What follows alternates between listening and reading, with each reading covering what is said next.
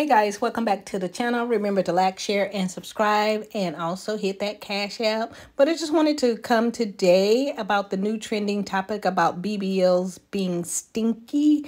But many people forgot that Lamar Odom had spilled the tea about this in Khloe in 2016. So after the disclaimer, let's see what he said about it.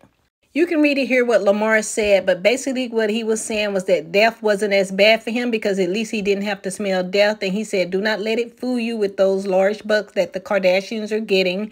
And they spend all that money getting the new butts without thinking that they have to wash them. He said Kanye used to send him long pages of messages about how he used to sleep in the car some nights because of Kim.